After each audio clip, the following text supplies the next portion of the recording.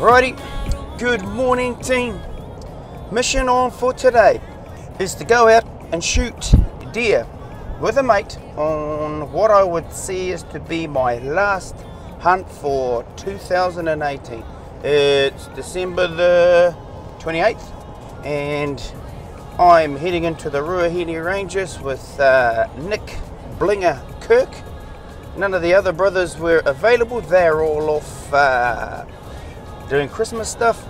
Big focus for today will be obviously to nab a deer or two, but Nick has got a brand new long range rifle, a Tikka T3 300 Win Mag that he would like to christen, so that would be the focus of the mission, is to get him up there and see if we can't tip a deer over. She's an overnight mission. On my previous video I showed you guys what I run in my pack for a day mission, so this time I thought it might be useful to show you just what I add into my pack for a overnighter or maybe even a longer mission. So have a look at this. Righty, let's start with the apparel first. We have got Hunter's Element puffy jacket, we have got Hunter's Element extreme rain jacket, you just never know. We have got the layers underneath that will be a Under Armour Storm Fleece hoodie, Brothers Boo Boo one, beanie, base layer shirt here, leggings. If it gets a bit cold up there, I'll put those leggings on. These are walking base layer 2s, kind of like the leotardy leggings. That'll go on my skin. This is another Under Armour dry fit shirt. I've got dry fit gloves there. Oh no, sorry, stinky old safety gloves. A pair of Kathmandu thermal gloves. We're walking in with, say, Under Armour shorts, undershorts or whatever, and my Canterbury shorts. Only reason those aren't Under Armour because Under Armour don't make a tough enough short. On my feet will be my lower Tibet GDXs. Over the top of that will be my Markhor Gators, and I'll be walking in up the river with my wet boots, which is just stinky old X safety boots. Moving to my camera gear, Manfrotto tripod, which I've hybridized by putting a lighter set of legs on it. Got my Lower Pro camera bag. We have got a couple of power pack, Smack power packs.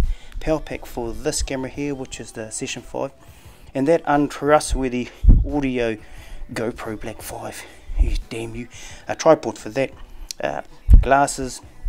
Moving over to my chest rig, Alaska Guides chest rig. Had to buy from America. That's all cool.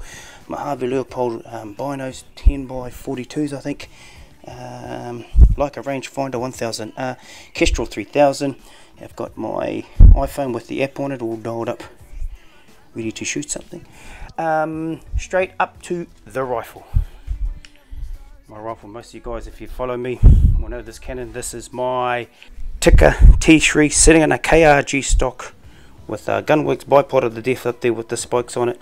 That is a Leupold Mark IV 6.5 to 20 TMR reticle scope, Gunworks Maximus suppressor. I have Accuracy International mag here.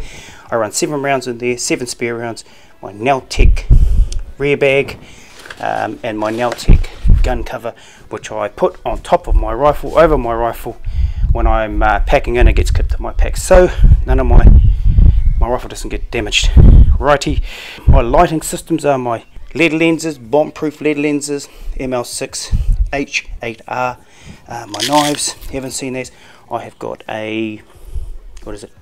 A Gerber on the right, a Mercator on the left, 2 diamond steels in there, plus a flint at the back. We have got a Huntec meat bag, spare rubbish bags for rubbish and meat. I've got my Silky Zubat Arbor saw. It's actually from my tree climbing kit. We will be doing a review on this, which is the Hydro Pack 8 litre reservoir with a special nozzle attachment. Basically it's for hauling a lot of water and storing a lot of water at camp. So I'm going to try and take 6 litres, because we're going to be back up on the tops in one of those spots I normally hunt at. Not much water up, actually no water up there. So I'm going to do a bit of a review on that, see how that works out. Moving back to the top again, we have got my ACR PLB, we have got toothpaste and toothbrush, first aid kit with a whole raft of stuff in there, Garmin 650 GPS, the GME walkie-talkie, the two of them work together. Got for my cooking and my prepping my food, my Jetboil. Down to here, Hunt Smart New Go Juice for hunters, a vessel to mix that in and drink from. We have got muesli bars in here, instant coffee with a few sugar sachets, backcountry cottage pie, carrot cake and custard, a couple of packs of noodles, non-stick frying pan. If you guys don't have these are mean. Wipe them out with a bit of fern, clean them out pretty easy, cook them off again. Cedar Summit cup, knives and forks, a little bit of a treat. We have got shaved streaky bacon and some wraps. The most important paper on the hill is the TP, the toilet paper, and a series of Tatonka pack liners. Righty, so the key difference other than the food is going to be my tenting and sleeping arrangement. So this is what I'll be taking up for this overnighter. This is an Army Hoochie fly.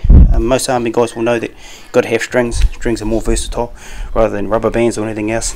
I will be sleeping in my Kathmandu 700 loft power sleeping bag, Sika. Inside that will be my sleeping bag liner. These are awesome for if you get a bit sweaty on your walk-ins and you don't want to stick to your sleeping bag. Those liners right there are absolutely mean. I'll be sleeping on a Cedar Summit ultralight blow-up mattress. Over the top of the sleeping bag will be my, looks like an army bivvy bag, and it is Gore-Tex bivvy bag. All going to go into my Bison 9010 Tatonka pack. So that's the gear I carry. Not really much of a difference to my day hunt, other than there's the 55 sitting over there. That's the 90. So I could probably, it's going to be 2 or 3 real days, it's only going to be food would be the difference. That's the only thing I would change on that, but the pack can handle it. And so hope you got something out of that. Let's get back on with the mission. Well, I hope you found that interesting. Now time for the business. Get on the road and get to Spot X, get the pack on, get the feet wet and get some sweat going. So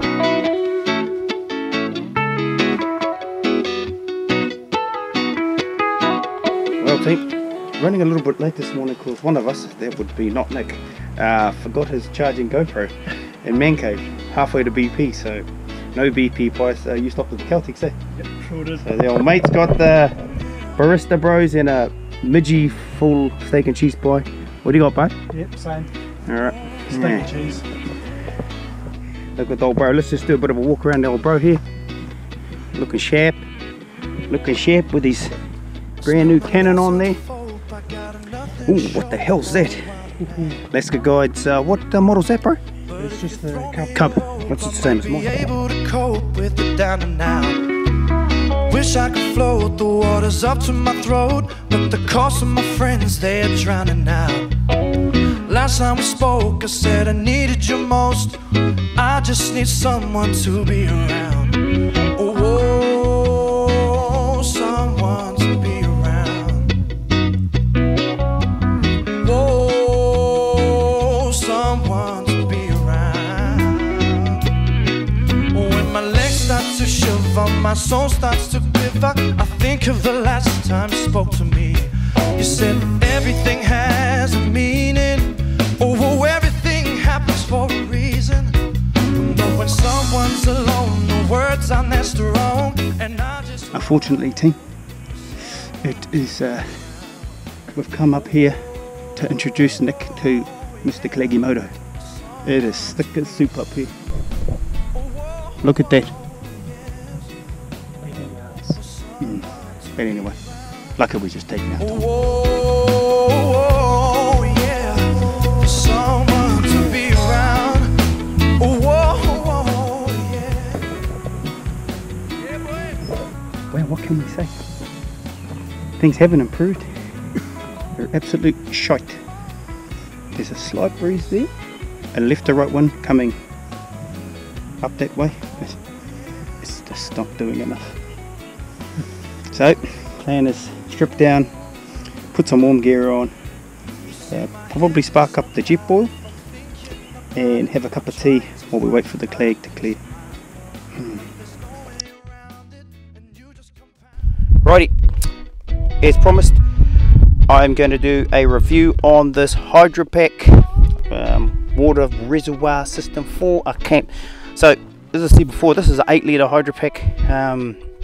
It got nice little handles on it. You could probably hang it from a tree like this, so to get the water to come out, with a beaner slot in there. Nice carry handle like that.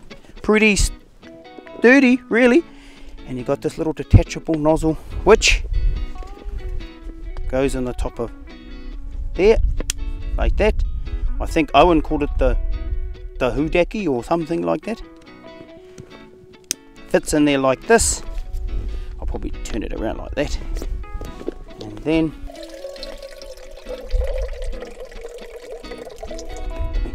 obviously you could hang it up, so you don't have to hold it like this and get a mean workout on your deltoids.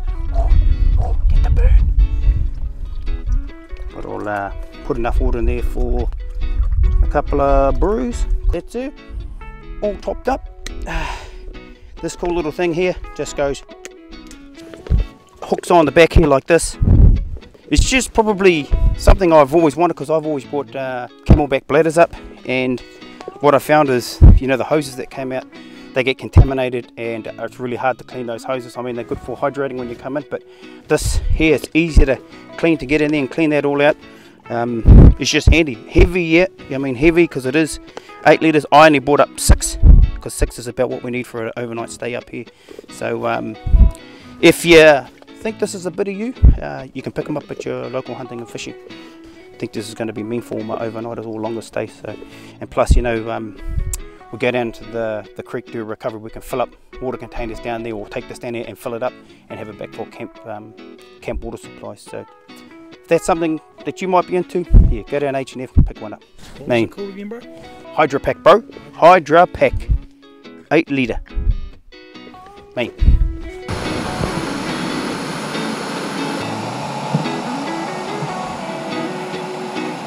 We have adopted the position of being under our hoochie. You've seen us in this position a few times. But yeah, rain starting to come in, flagged into the max. It's just going to be a waiting game now for me and old bro.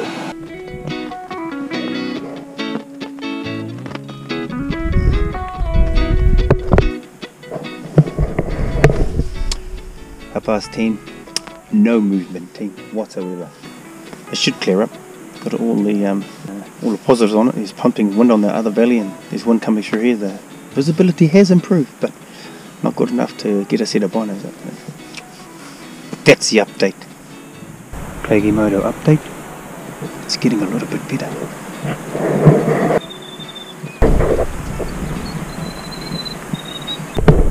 Well, half an hour later, look at this. Mr. Plagimoto is gone. Time to get serious and spot some bloody deer.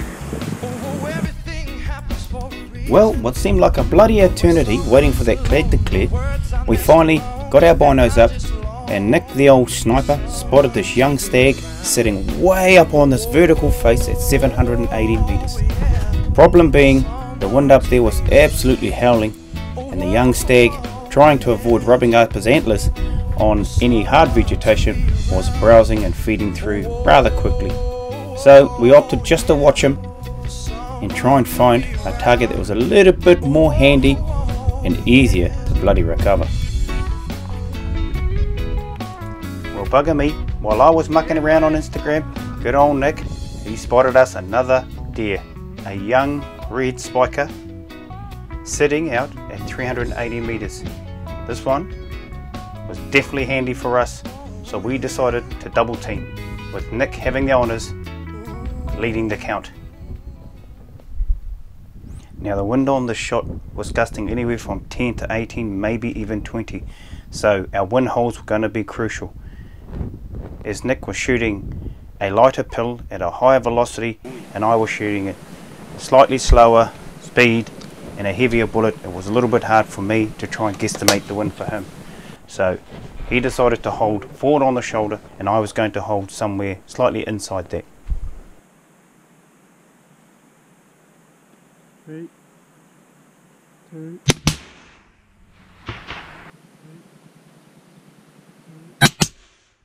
As you can see, these two shots go to target. Nick hits us quite far back and mine hits it in the midsection. The deer gets absolutely poleaxed, but how much meat have we damaged?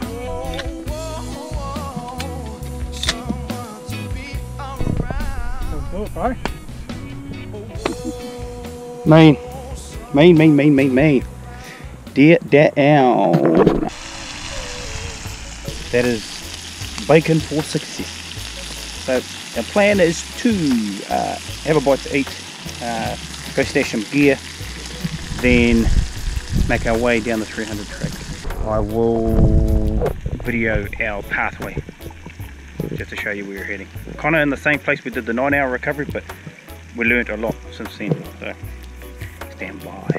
So the plan is, I'll take you through the plan. The deer is that prominent tree, is probably about 20 meters to the left and down.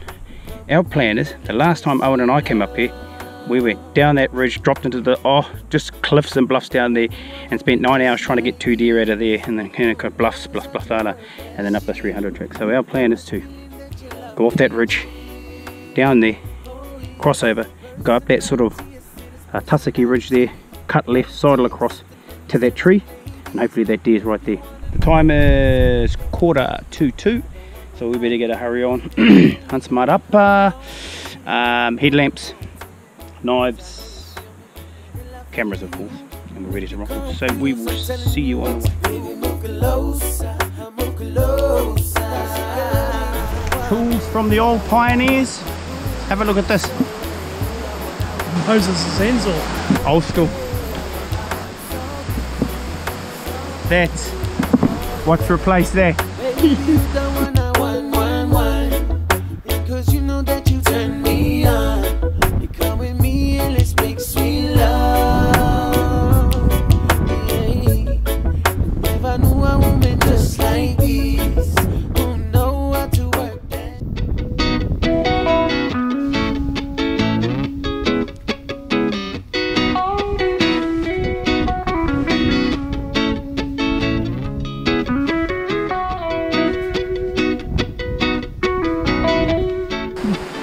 What's that?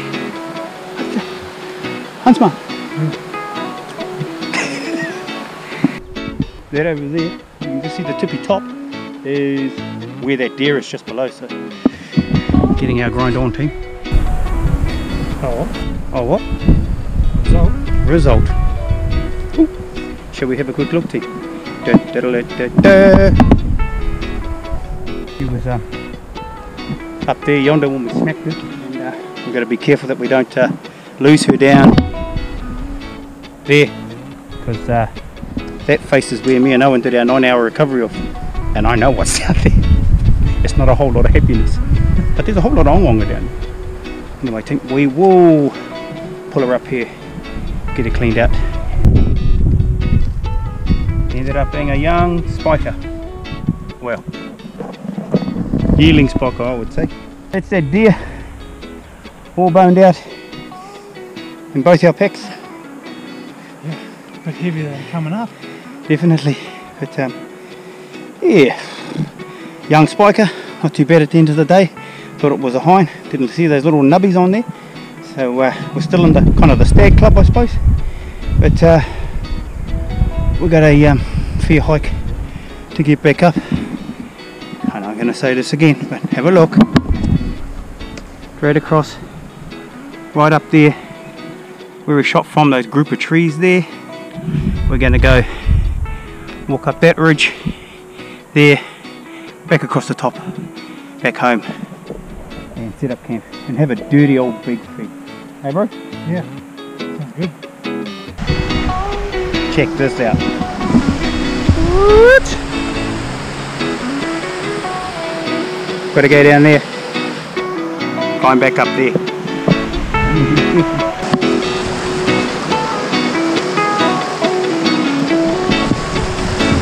We are out. My bro's just coming now.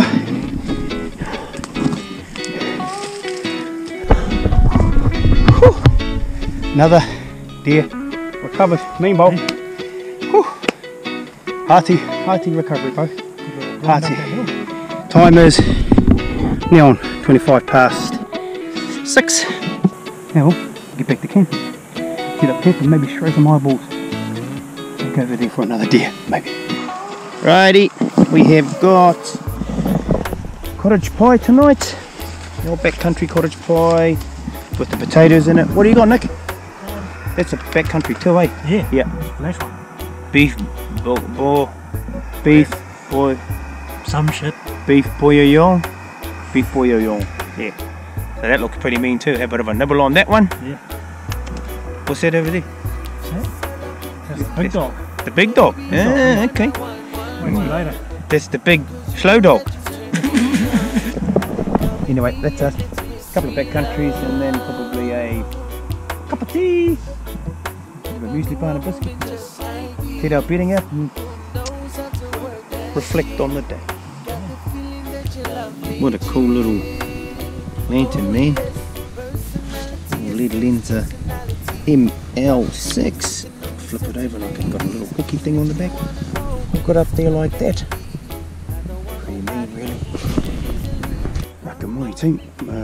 She's day 2. A far better start to day 2 than day 1. Crystal clear, but man, that wind is absolutely, I'm just going to try and protect that, absolutely pumping. And coming from the opposite direction.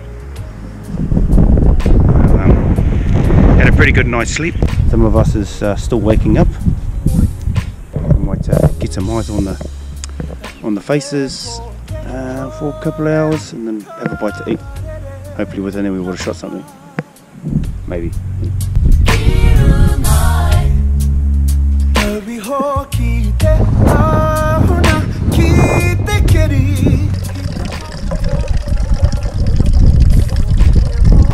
Backcountry carrot cake and custard for breakfast.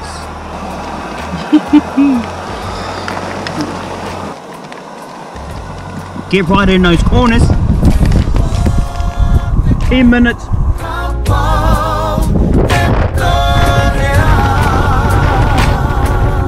Okay, I think we both had enough. We've both had enough. It's just absolutely blowing its guts out up here. I'm just speaking to you in a lull. Can't believe it's not blowing. So we're just going to pack up our gear and mosey on back down the track. So catch you on our way out.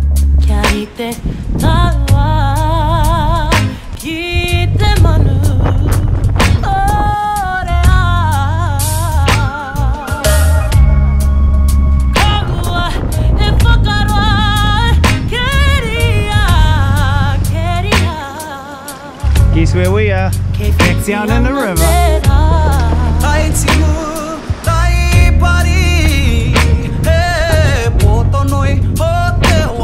Here we are, team. We are back off the hill. A lot quicker than we went in.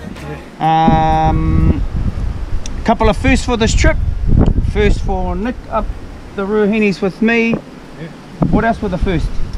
First deal with the new rifle. Yep. First time wearing 2 pairs of boots on a trip. Alaskan Guide Creations chest rig. That's pretty mean, eh? Yeah. Another Ruahine mission notched up. Good to take my bro out, Nick, and get a few of those markers ticked off for him. So cheers for that, brother. No worries, thank you. And wrapping it up. Hope you guys enjoyed that mission. Like and subscribe. We'll see you on the next one.